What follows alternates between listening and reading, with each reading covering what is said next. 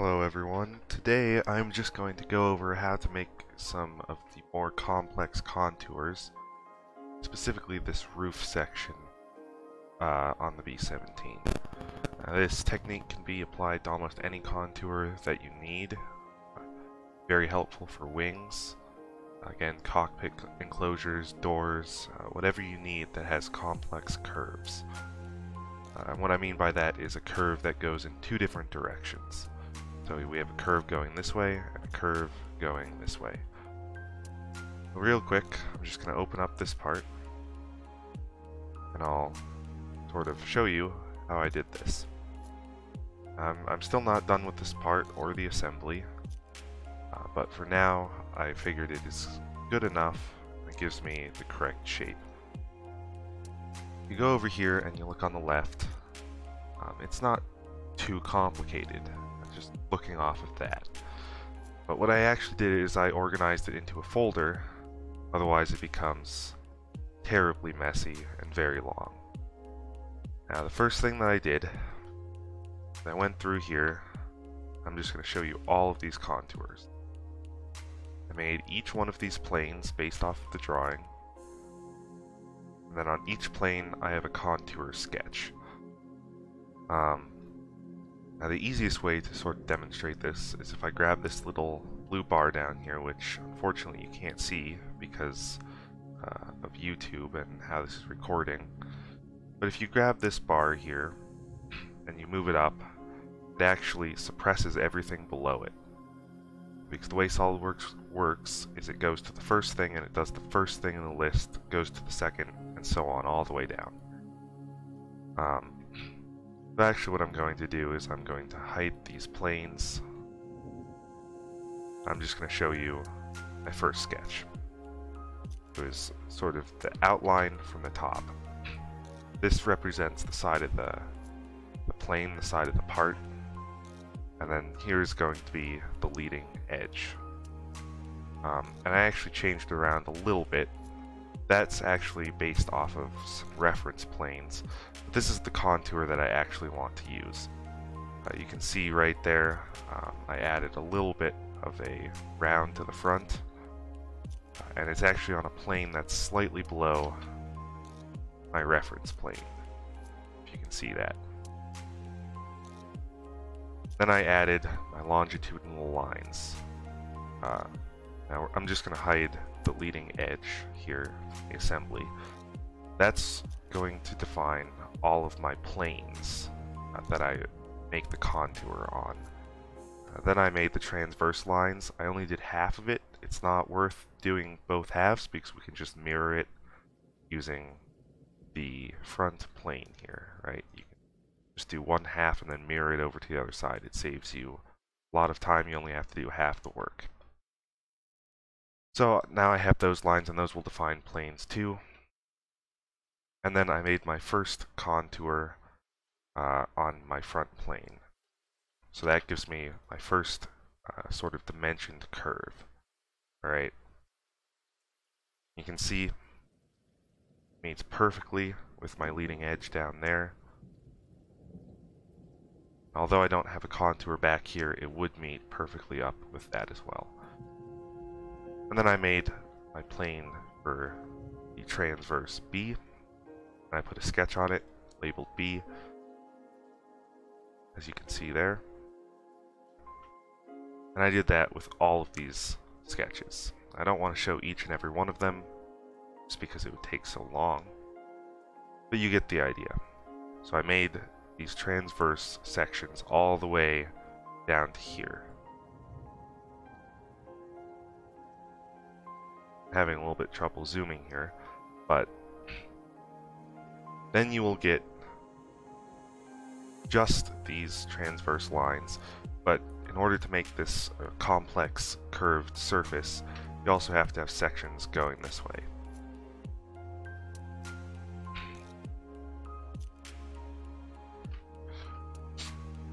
Now if I was actually going to go and do that, that's what all of these planes here are for. And that's actually what I used to make the feature. It's my boundary surface. All of those are hidden under my boundary surface. Now these lines here, I just use these to define the other lines, if that makes sense.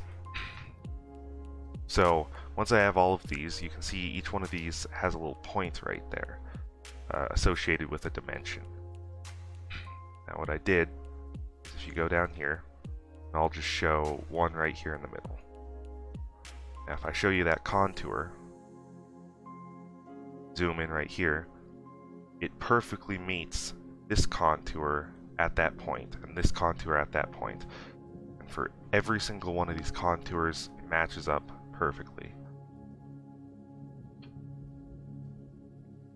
Now you see it has a little bit of a little goofy curve there, but that's just how the drawings said to make it, using the dimensions exactly as they were shown on the Boeing drawing.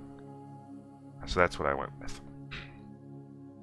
Now, so for each one of these horizontal lines here, or I guess they look vertical in this view, I have a plane, which are shown over here, and then I put a sketch on it that meets each one of these transverse contours. So now I have all of those contours. Let's show this. And I made a surface, a boundary surface. Now if we go and we edit that real quick just to show you, it's very complicated because we have so many contours here, but now you can actually see them all. They're highlighted in blue. And I went in and I select each one all the way along, and then shows you the preview in yellow here. Now you could actually even go in each one of these menus and select a type. I didn't want a type, I just want it to be a free-flowing curve.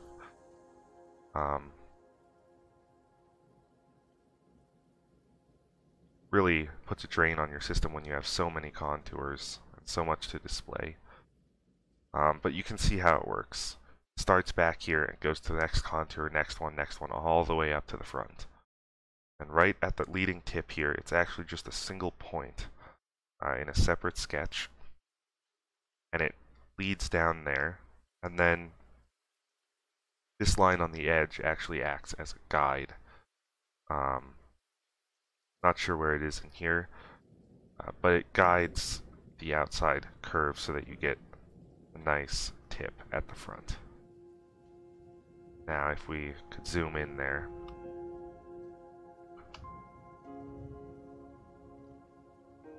you can see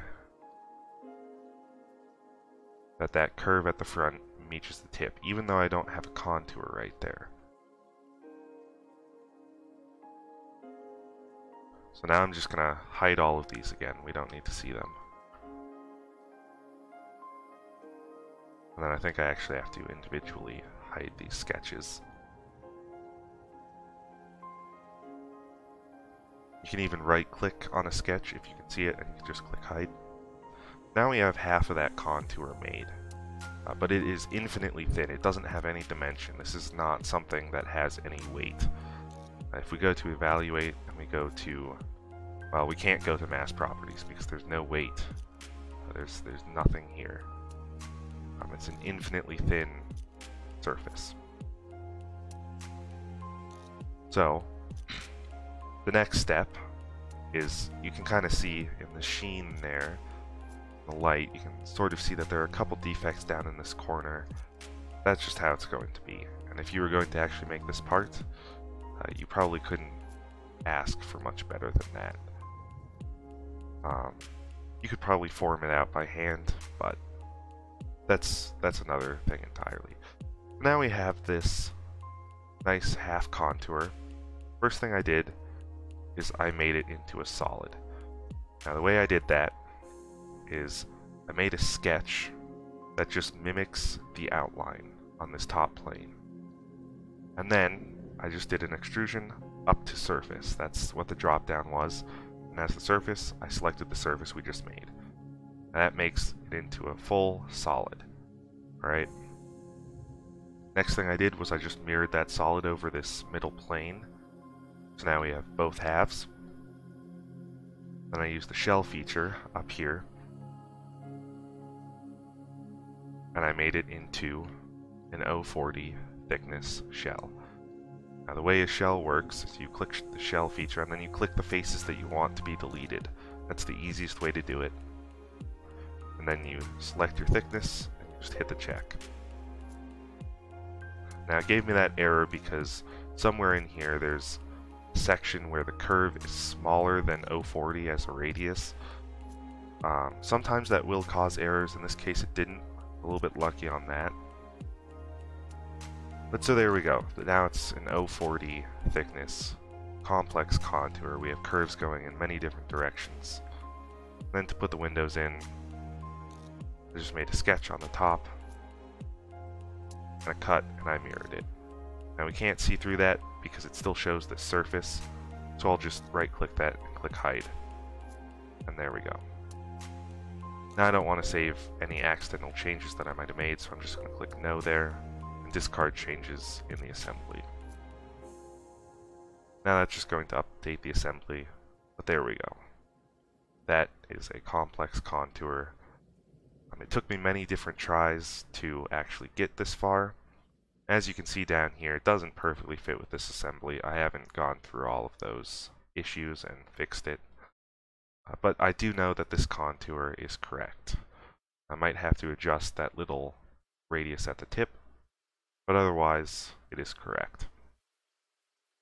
Now, like I said, you can use this for all sorts of different things. Wings that taper or change shape.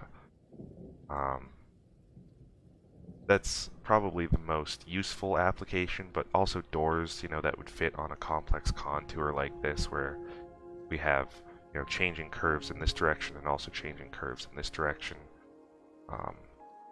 Use it for all sorts of things. It is a little bit time consuming because you have to make all of those sketches, but when you are done, it will be exactly what you want. You can always add other curves, which act as guide curves. I didn't do that for this part, and I might cover that in a future video. It's fairly self-explanatory, but they just guide the extrusion or the surface as it goes between the different contours.